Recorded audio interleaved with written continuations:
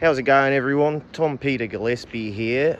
I've found myself in the island of Jersey, where after sufficient intelligence from a nice lady chap in Hexacay City, I've come to the understanding that one Richard Hott actually lives in this here building.